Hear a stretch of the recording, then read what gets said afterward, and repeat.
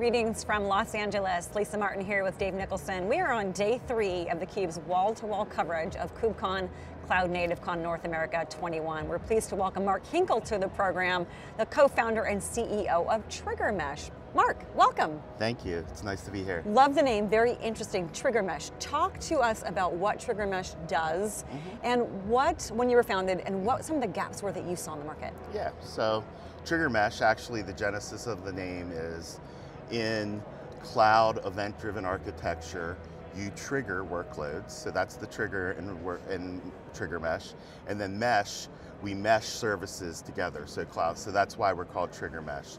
So we're a cloud-native open source integration platform, and the idea is that the number of cloud services are proliferating. You still have stuff in your data center that you can't decommission and just wholesale lift and shift to the cloud. So we wanted to provide a platform to create workflows from the data center to the cloud, from cloud to cloud, and use all the cloud native design principles, but not leave your past behind. So that's what we do. We are cloud operators and developers, and we wanted the experience to be very similar to the way the DevOps folks are doing infrastructure as code and deploying that. We want to make it easy to do integration as code. So we follow the same design patterns, use the same domain language as some of those tools like HashiCorp's Terraform, and that's what we do and how we go about doing it. And when were you guys founded? September 2018. Oh, so you're young. You're yes, 3 years young. 3 years. It feels like 21 in startup years. I bet. It's a lot has happened, but yeah, my co-founder and I were former early cloud folks. We were at cloud.com, worked through the OpenStack years and CloudStack, and we just saw the pattern of abstraction coming about. So first you abstract the hardware, then you abstract the operating system, and now with the Kubernetes container, evolution, you're abstracting it up to the application layer, and we wanted to be able to provide tooling that lets you take full advantage of that. So being founded in 2018, what's your perception of the shift that happened during the pandemic in terms of the drive towards cloud adoption and the demands for services like you provide? Yeah, I think it's a mixed blessing. So people became more remote. They needed to enable digital transformation. Biggest thing I think that for us is, you don't go to the bank anymore, and the banking industry is doing exponentially more remote online transactions than in person, and it's very important. So we decided that financial services is where we were going to start with first, because they have a lot of legacy architecture. They have a lot of need to move to the cloud to have better digital experiences, and we wanted to enable them to, keep their mainframes online while they were still doing cutting edge, mobile applications, that kind of thing. And of course the legacy institutions like the BofAs, the Wells Fargos, they're competing with the fintechs who are much more nimble, much more agile, and able to sort of disrupt the financial services industry. Was that part of also your decision to start in financial services? It was a little bit of luck, because we started with our network, and it turned out we started talking to our friends early on, because we're a startup, and said, this is what we're going to do. And where it really resonated was PNC Bank was one of our first customers.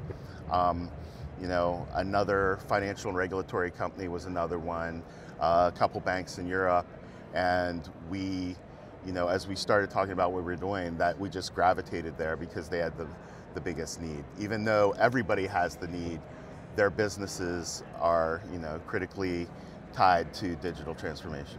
So starting with financial services, it's counterintuitive, isn't it? It is counterintuitive, but it lends credibility to any other industry vertical that you're going to approach, doesn't it? It does.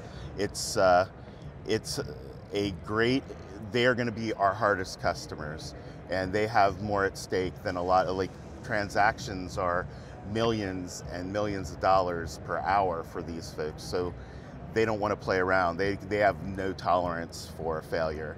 So it's a good start, but it's sort of like taking up jogging and running a marathon in your first week. It's very, very grueling in that sense, but it really has made us a lot better and gave us a lot of insight into the kinds of things we need to do, from not just functionality, but security and that kind of thing. And where are you finding these customers with respect to adoption of Kubernetes? Are they leading? Are they knowing we've got to get there eventually from an infrastructure perspective? So the interesting thing is Kubernetes is a platform for us to deliver on. So we don't require you to be a Kubernetes expert. We offer it as a SaaS. But what happens is that the Kubernetes folks are the ones that we end up really engaging with earlier on. And I think that we find that they're in this phase of they're containerizing their apps. That's the first step. And then they're putting it on Kubernetes. And then their next step is a security and integration path. So I think they call it, and this is my buzzword of the show, day 2 operations, right? So they get to day 2, and then they have a security and integration concern before they go live. So they want to be able to make sure that they don't increase their attack face, and then they also want to make sure that this newly deployed containerized infrastructure is as well integrated as the previous, virtualized or even, on the server infrastructure that they had before. So Trigger Mesh doesn't solely work in the containerized world. You're bridging the divide. Yes. What percentage of the workloads that you're seeing are the result of modernization and migration as opposed to standing up net new application environments in Kubernetes? Do you have a sense for that? I think we live in a lot in the brownfield. So, folks that have an existing project that they're trying to bridge to it versus the greenfield kind of, the huge wins that you saw in the early cloud days of the Netflix and the Twitters doing scale. Now we're talking to the enterprises who have, they have existing concerns. So I would say that it's mostly people that are, very few net new projects, unless it's a modernization and they're getting ready to decommission an old one, which is... So brownfield financial services, you just said, let's just go after that. Yeah, I mean, we had this dartboard and we put up buzzwords, but no, it was actually just, and we're still finding our way as far as early on, we're open source folks, and we did not open source from day one, which is very weird when everybody's knew your identity is, I was the VP of marketing for the Linux Foundation and Node.js and all these open source projects, and my co-founder and I are Apache committers, and our project wasn't open yet because we had to get to the point where it could be open and people could be productive in the use and contribution, and we had to staff up engineers. And now I think this week we open sourced our entire platform, and I think that's going to open up, that's where we started because it was not necessarily the lowest hanging fruit, but the most profitable lowest hanging fruit was financial services. Now we are letting our code out into the wild, and I think it'll be interesting to see what comes back. So you just announced that this week, Trigger Mesh Integration Platform as an open source project here at KubeCon. What's been some of the feedback? It's all been positive. I haven't heard anything negative. We did it, so we're the culture around open source is very tough. It's very critical if you don't do it right. So I think we did a good job. We used a OSI approved open source license, the Apache software V2 license. We hired someone who is well respected in the DevRel world from Chef, who understands the DevOps sort of culture and methodologies. We staffed up our engineers who are going to be helping the free and open source users so they're successful, and we're betting that will yield business results down the road. And what are the two, I see on your website, two primary use cases that you guys support? Yeah. Can you dig into details on that? So the first one is sort of a workflow automation, and a really simple example of that is you have something that happens in one cloud. So for example, you take a picture on your phone and you upload it and it goes to Amazon. And there's a service that wants to identify what's in that picture. And once you put it on the line, in the internship parlance, you could kick off a workflow from TensorFlow, which is artificial intelligence, to identify the picture. And there isn't a good way for clouds to communicate from one to the other without writing custom glue, which is really what we're helping to get rid of. Is there's a lot of glue written to put together cloud native applications. So that's a workflow. Triggering a serverless function is a workflow. The other thing is actually breaking up data gravity. So I have a warehouse of data in my data center, and I want to start replicating some portion of that as it changes to a database as a service.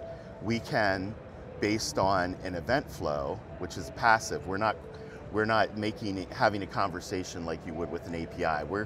There's an event stream that's like drinking from the fire hose, and Trigger Mesh is the nozzle. And we can direct that data to a DBAS, we can direct that data to Snowflake, we can direct that data to a cloud-based data lake on Microsoft Azure, or we can split it up. So some events could go to Splunk and all of the events can go to your data lake, or some of those things can be used to trigger workloads on other systems. And that event-driven architecture is really the design pattern of the individual clouds. We're just making it multi-cloud and on-prem. Do you have a favorite customer example that you think really articulates the value of that use case? Yeah, I think PNC is probably for the data flow one, I would say we have a regulatory Oracle and one of their customers. It was their biggest SMB customer of last year. The Oracle Cloud is very, very important, but it's not doesn't have the same level of tooling as a lot of the other ones. And to close that deal, their regulatory customer wanted to use Datadog. So they have hundreds and hundreds of metrics.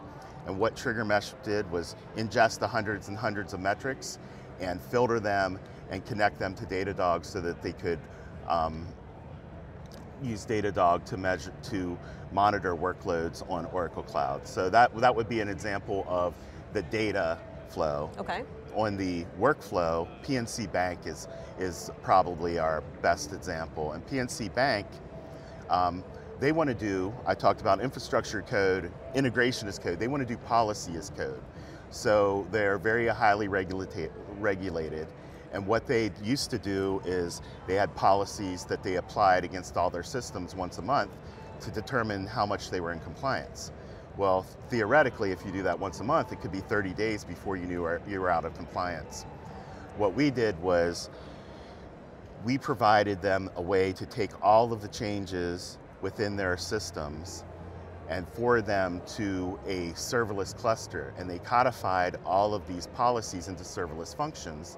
And Trigger Mesh is triggering their policies as code, so upon change, they're getting almost real-time updates on whether or not they're in compliance or not.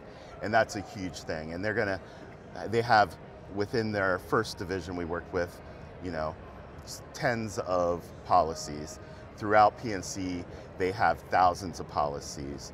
And so that's really going to revolutionize what they're able to do as far as compliance. And that's a huge use case across the whole banking industry. That's also a huge business outcome. Yes. So Mark, where can folks go to learn more about Trigger Mesh, maybe even read more specifically about the announcement that you made this week? So triggermesh.com is the best way to get an overview.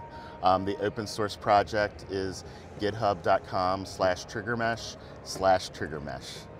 Awesome, Mark, thank you for joining Dave and me, talking to us about Trigger Mesh, what you guys are doing, the use cases that you're enabling customers. We appreciate your time and we wish you best of luck as you continue to forge into financial services and other industries. Thanks, it was great to be here. All right. For Dave Nicholson, I'm Lisa Martin, coming to you live from Los Angeles at KubeCon and CloudNativeCon North America 21. Stick around, Dave and I will be right back with our next guest.